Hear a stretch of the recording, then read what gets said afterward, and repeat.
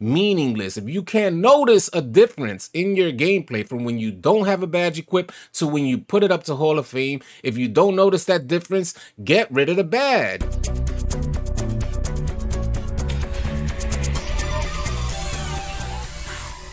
Hey, what's up, YouTube? You already know I'm AllCity with AllCityLiveTV.com, and thank you for tuning in. First and foremost, I want to say if you guys are looking for players to run with, you're out there running with random, stop it. Come on out and join our Discord. We have a great and amazing community of 2K players, pulling up on 4,000 players in our Discord. We would love to have you guys join. Stop running with randoms. Come on out and join us if you're looking for players to run with, or if you guys would like an opportunity to run with me out there during one of our live streams. I want to talk some more about these badges because you guys know over the last few days I've been making videos about like badges and which badges should make it over into NBA 2K22. 2K has a lot of badges that are somewhat useless, and from iteration to iteration with each 2K, some badges are OP and then they go to useless and then they come back to overpowered, and we don't know what we're going to get because the foundation keeps changing on us. So let's talk about the playmaking badges as far as from 2K21 to 2K22. We're going to go into these badges right now. I have already done finishing and shooting badges, and you guys know how I feel about that. Some of these badges are like overkill and they don't really make sense, and there's just too many badges to go around. I think 2K needs to simplify things.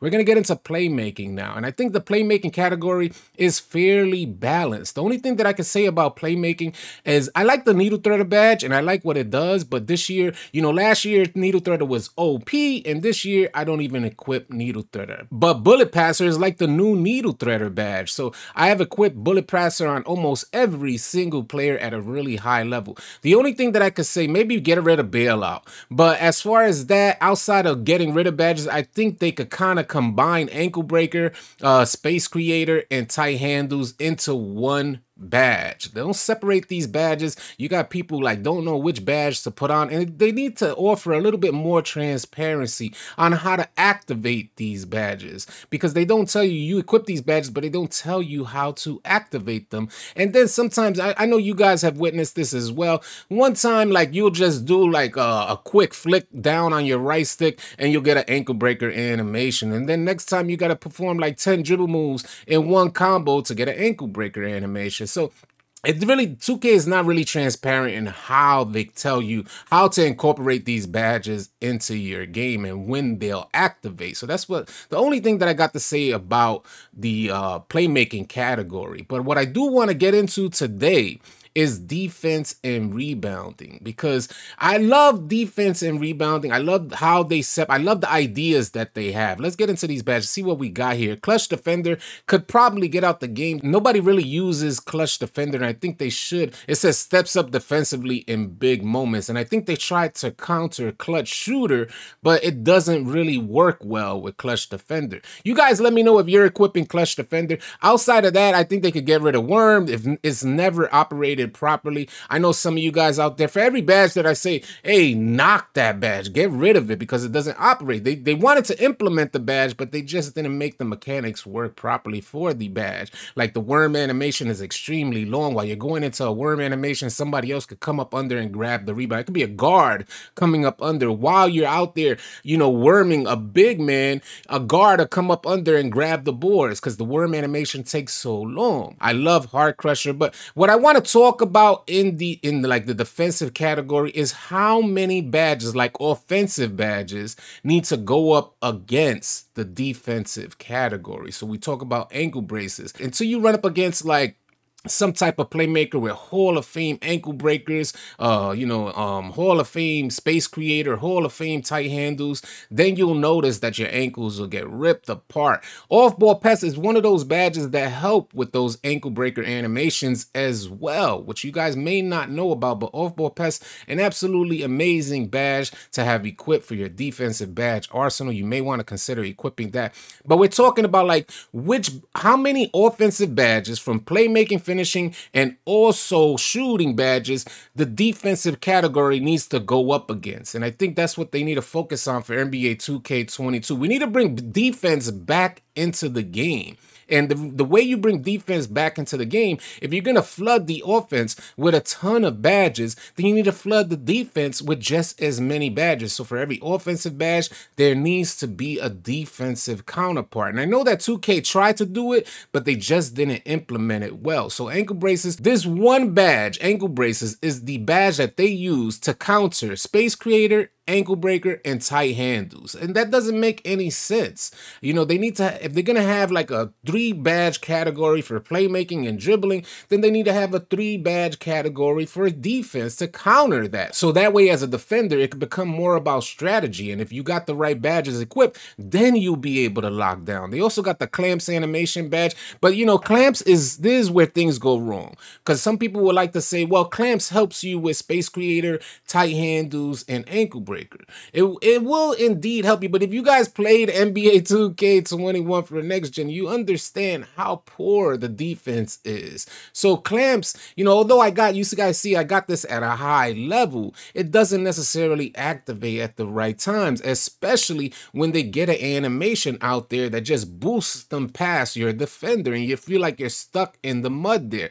If they did properly implement these badges, then they would be able to counter the offensive badge side, but they don't properly implement these badges and we get stuck in animations that make us look like poor defenders. So we got the box badge, and this box badge is supposed to counter rebound chaser. It's supposed to counter your opponent having the worm badge on, and I don't even equip it. I don't equip the box badge because, again, just a badge that's not implemented properly into the game, and they cannot slack on this. Badges are part of 2K's foundation.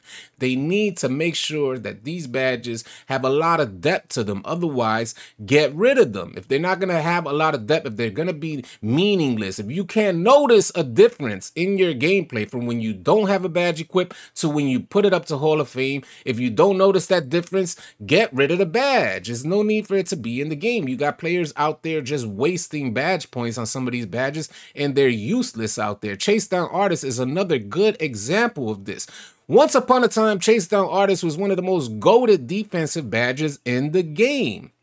In 2K21 for the next gen, you barely need to put it on. Put it on bronze just to unlock those animations and you're good to go. I noticed this by going back into NBA 2K20. I did it all on live stream. If you guys would like to join our live stream, come on out. We would love to have you guys come on out to our live stream. I was playing NBA 2K20 and I noticed that the chase down, like the animation for chase down blocks was there. Getting these swap blocks with my two-way slashing playmaker that I can't even get with my 6'8" playmaking 3-level scorer. It's really sad to see these animations just disappear. And that just means to me that 2K is slacking on their macking. They need to get back into the lab, get into these badges, make sure they function properly. If they're not there, get rid of them. Chase Down Artist used to be a goated badge. Now, not so much. You just need to put it on bronze to unlock the animation. Clamps, always a good badge to have. In previous versions of 2K, this year, you need to have it on because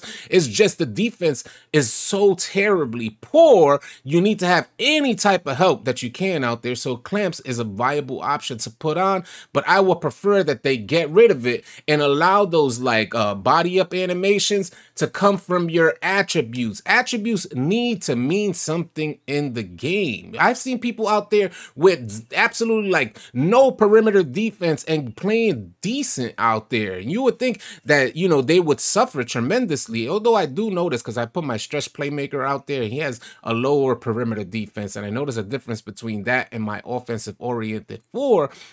But it's not a huge difference that help defense can't take over. And there needs to be more of a penalty for lower attributes. And badges cannot serve as a crutch for those lower attributes. That's what 2K needs to make sure works properly. Defensive leader, another badge that people barely equip this year. A badge that used to be goated when you're going into Pro-Am or Rec because it's going to boost your teammates' attributes for defense. But the defense is so poor in NBA 2K21 that they just don't work properly, and it's just not worth wasting those badge points on badges like defensive leader. Heart Crusher, a badge that I absolutely love. I love seeing my opponent go cold out there and they drop about 6 or 7 attributes when they go cold, and Heart Crusher makes that happen. And for shooters out there, you have the antifreeze badge. But again, a badge that's not properly implemented, because Heart Crusher, the shooting category has a counter for Heart Crusher with the antifreeze badge. But then again, the finishing category and the playmaking category does not necessarily have a counter for the Heart Crusher badge. Hot Stopper, again, boosting Takeover. I'm not a big fan of Takeover. Should come from your gameplay solely. And they need to kind of revisit what is considered good gameplay, because a lot of players, you know, if we run a 5-out, you got players sitting in the corner, sitting at the hash. You know, not every player is going to be involved in every single play, and there needs to be something said for players that are actually playing their position and, you know, creating space for a good ISO ball handler. That should be a positive for your team overall, and that type of gameplay should mean something. You know, you guys know that when you're in like a career game, they give you like a boost for proper spacing, things like this. That's what needs to happen in your regular gameplay. Interceptor badge, another badge that was once upon a time super goated and now not so much. A badge that's supposed to counter, like, you know, good passing ability, and it just does. You just don't get, the animations are inconsistent, I should say that. One day you could be like awesome defender, and then the next day you can't even get your hands into the passing lane. It's just highly discouraging because 2K is so inconsistent. Intimidator badge, another badge which they need to kind of define. Again, we need more transparency. They need to better define what are these badges doing and how to properly operate these badges when we're out there on the court. They give a brief description, but you just never know. Sometimes you could be in the vicinity, sometimes you're in the vicinity, you're heavily contesting a player, and you know their badges outweigh your one intimidator badge. Let's go into the shooting category to kind of see what counters the intimidator badge. And we're gonna go to shooting and finishing, because intimidator is supposed to work at the perimeter and also in the like interior when players are driving into the paint.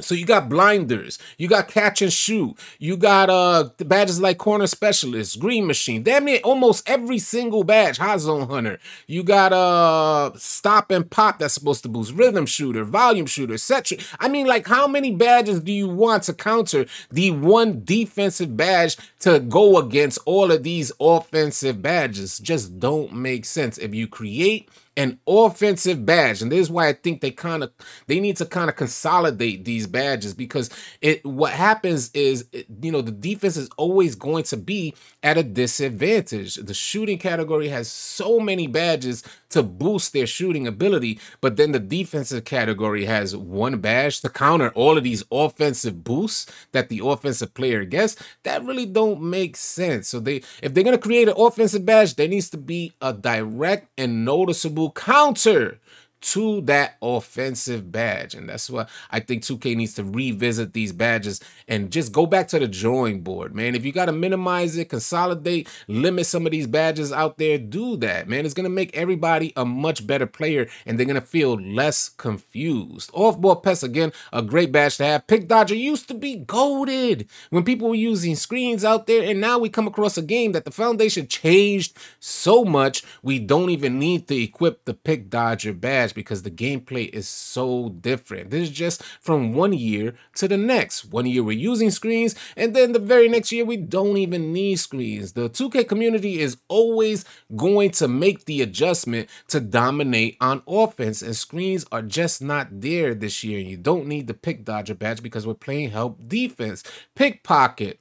I love the idea of the pickpocket badge. I think they need to revisit this badge, because what ends up happening is you don't necessarily need pickpocket, but you could just play whatever offensive animation the player is queuing up and get a bump steal animation. And 2K needs to fix these bump steals. If you got the pickpocket badge on Hall of Fame, especially if you played the animation that the offensive queued up, you should be able to get a steal out there, and it should be noticeable. The difference between you and a player that does not have the badge should be highly noticeable. There should be a noticeable difference between the two players, and that's what we're not seeing out there. A player without pickpocket could get just as many steals as a player with pickpocket, and there's something wrong with that. Pogo stick, again, a badge that I touted, a badge that I thought was absolutely amazing, is no longer necessary for this year's iteration of 2K. Will they reincorporate these badges back into the game? That remains to be seen. Let me know what you guys think in the comment section below. Rebound Chaser, always a good badge to have equipped. This player right here is a perimeter defender, so this is why I don't have the Rebound Chaser equipped right now. But if I was trying to get boards out there, I would definitely equip the Rebound Chaser badge. Rim Protector, if you got a perimeter defender, you only need to equip this badge on bronze to get some better animations. But if you're in the interior, you might want to go up a badge that I would like to see back in NBA 2K22 with better defense mechanics. They need to go back into the defense, revisit it, make sure it functions properly, get these players into mocap. They were slacking on mocap, and they really only checked the offensive side of these motion captures, and they need to go back into it, separate the defensive like motion capture, and create these animations so we can play proper defense out there. Tireless Defender, a badge that way back when used to be a good badge to equip. Now it's no longer needed. You just need to put Gatorade on your player, and you can save yourself badge points by not equipping Tireless Defender. Trapper badge, the concept is great. The idea is dope. Do they properly implement a badge like Trapper? No, they do not. Get rid of Trapper. We shouldn't see this badge in NBA 2K22. Let me know what you guys think in the comment section below. Also about the Worm badge, another badge that just takes too long. The animation is too long-winded. If they reincorporated this badge into NBA 2K22, they need to make the animation a lot more smoother and a lot more fluid so that the defense doesn't get penalized by having a good badge on that's supposed to make you play somewhat like Dennis Rodman, the Worm. Well, known for getting boards out there, he's not known for struggling in an animation and not getting boards out there. He's not known for struggling pushing a defender out the way and sacrificing a board for that matter. So again, let me know in the comment section what you think about which badges should be reincorporated into NBA 2K22. They need to function properly. Which badges you think should be brought back, which badges should be taken out, and if they're brought back, which badges should be relooked at, remapped, and reworked for NBA 2K22 to help us play